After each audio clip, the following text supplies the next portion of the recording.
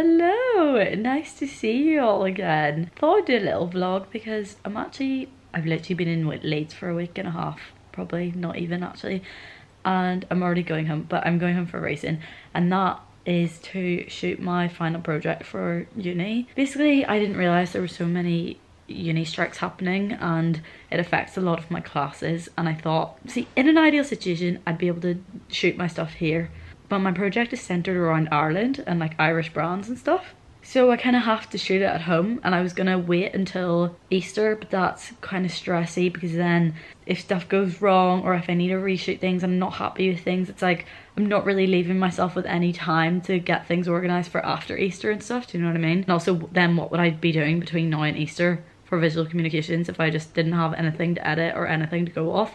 So basically, long story short, I'm taking this time that there's strikes on to go home and get some of these shoots done. My brain is one big frazzled mess.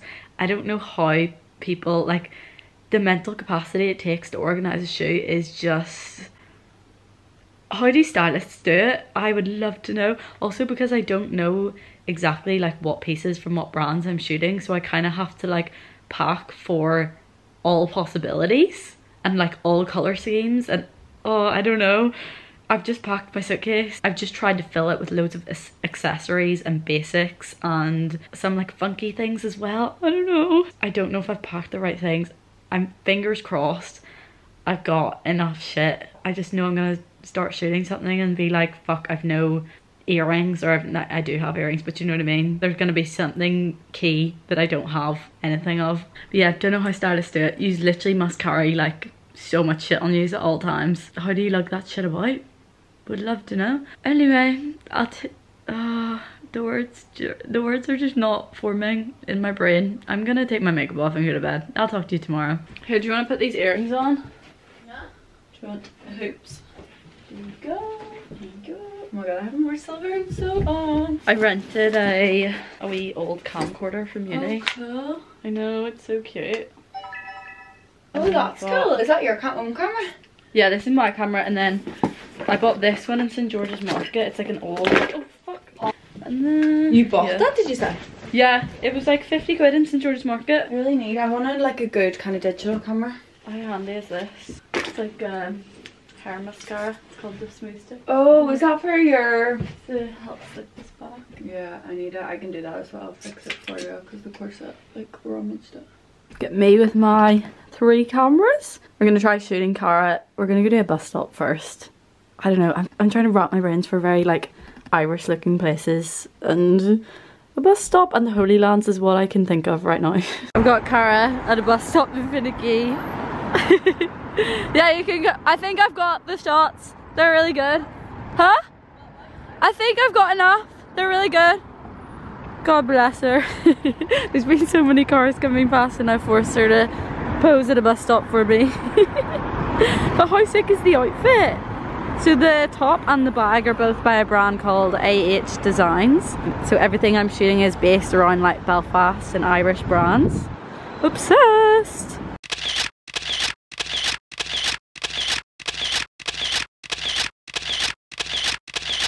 This is a full operation. We're literally in the middle of the Holy Lands right now. Okay. And just like move around. Fix your top and stuff.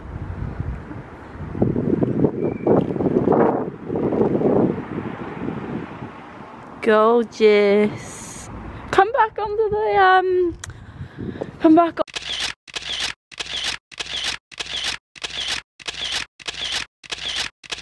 Hello queens. Sorry I haven't checked in on you in a while. I think it's been probably nearly 2 weeks since I last saw you. I've been really unorganised with these shoots. I've now got on top of things. I've got a good few packages here from some Irish brands to unbox and see what goodies I have from them. They're all like, I have to post them back after I haven't bought all these things or been sent them. I have to return them to the brand, which actually sucks because I know I'm gonna fall in love with some of these pieces. because some of the brands are incredible. Let's unpackage all these things together and I'll show you what exciting pieces I have to shoot. But first up, let's unbox my Casetify package together. This part of the video is very kindly sponsored by Casetify, my actual base. If you know me, you know I'm a big Casetify lover. My collection is forever growing because I just like to be really extra and match my phone case to my outfit. I mean, it doesn't really match today, but this is just on my phone today because it makes me happy. Very excited to see what we've got in here. Wow! Oh, we've got a new screen protector. I actually am in desperate need of this. Yes, Soleil Mama. We got a little mirror case with Soleil on it. You can fully customize these, like you can have your name or you can just have whatever word you want on there. I thought sleigh was quite fitting so that when you use your little mirror to, you know, give yourself a little check, tells you you're sleighing. I thought this little heart print case was really cute. You know I love anything that has faces on it. How adorable. And of course, another thing with happy and sad faces on it. A little cloud case. Oh my god, I love. Let's change this over to the cloud one. I'm feeling something new and fresh. This one is actually one that was done as an artist collaboration, which is amazing. I love that Casetify do this. So they collaborate with independent artists and that's why they have like so many different collections with different independent artists and they pay them like better than the kind of industry rate. They've collaborated with like more than 300 artists I think now and like over 40 of them were in the UK. I genuinely don't know where I'd be without Casetify. Actually that's a lie, I know exactly where I'd be and I'd be in £1,000 of debt because I'd have had to have bought so many new phones. Because I'm that clumsy, I literally just chuck them apparently. The Ultra Impact and the regular Impact cases are made of 65% recycled and like upcycled phone cases basically. So they're slaying on the environmental front. If you want to be extra like me and change your phone case on the daily according to your outfit / mood. Or if you're just clumsy, head to casetify.com/Emma and you'll get 15% off your Casetify order. And thank you so much to Casetify for sponsoring this video. You guys are the real MVPs. Saving my phone on a daily basis. First up from the Irish brands, we've got a brand called Execute Exists. My friend told me about this one. She sent me their Instagram when I was like looking for Irish brands to shoot. How sick is this? It's such good quality as well. It's like really heavy knit. He also sent me 2 hoodies that have little like Claddagh designs. If you're not Irish, you probably don't know what it. Claddagh is like this. If that's focusing, you might be able to see. You know the little Claddagh rings? Basically it symbolizes if your heart is taken or not. Like you're supposed to wear it facing away from you if your heart is available. You're supposed to wear it facing you if you're taken. I don't know why it's an Irish thing, but it is. And he makes hoodies that have Claddagh designs with like rhinestones on them and they're really cool. But I'm not going to take them out of the thing right now. This is one I'm very excited about. I'm scared to even open this. I'm scared to put my hands on this because shit is expensive and I don't want to damage it. Oh my god. Okay, so this is a brand called Rashid. If you haven't heard of Rashid, you've been living under a rock probably because she fucking dressed Doja Cat recently, which is insane. She makes like faux fur accessories like hats, leg warmers, earmuffs, just like really OTT extra furry accessories. Let's see. Oh my god. See, I would love to buy one of these, but I just don't know that I can pull one of these off, you know? Okay, I can't. No, this is so fucking cool.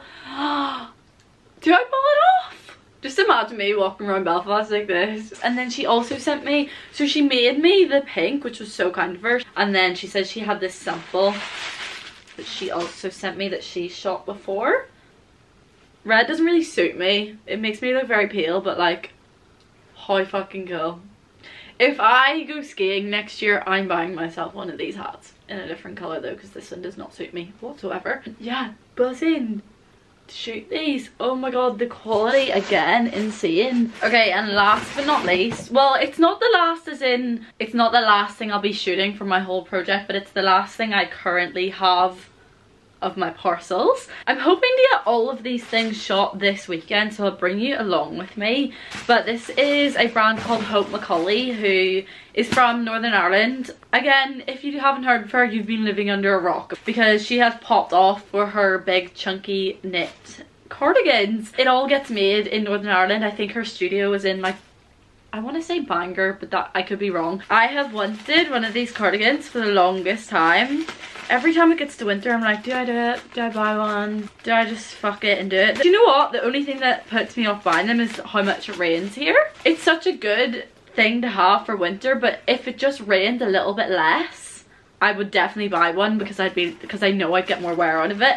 But do you know what? Having this now is, I bet you it's gonna make me want to buy one. Watch me literally buy one the second I send this back to her. Wait. The weight of this. Guys, I'm shook. Sorry, I need to move this coffee ASAP. Oh my god. Guys, no way. Look at that. I told you I was gonna want that after I tried it on. Oh, she is so dreamy. I am shook to the core at how gorgeous all of those garments are. It honestly, it makes me nervous, the fact that I just have these in my room, and the fact that I have to like bring them out with me like to shoot. It's giving me anxiety. I don't want to damage anything. But yeah, that's what we've got, and that's what I'm going to try and shoot this weekend. I've got two friends that have said they would be my models on Friday. So I'm going to try and get all the Rashid and the Hope McCauley stuff done then. And then I want to get the Execute Exist stuff and maybe some more flay bits shot on Saturday/Sunday if I can get any models last minute. Yeah, that's the plan. I'll see you then. We came to Giant's Ring to shoot this Hope McCauley cardigan. Wait, let me show you the full outfit actually. There she is. My gorgeous model. Yeah, we've literally just been taking photos in this field, and there's been a dog staring at us the whole time.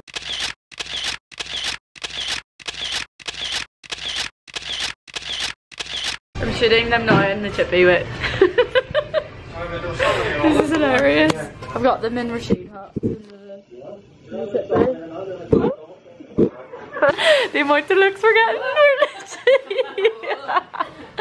No, do not be fucking with those hats. Stop it right now.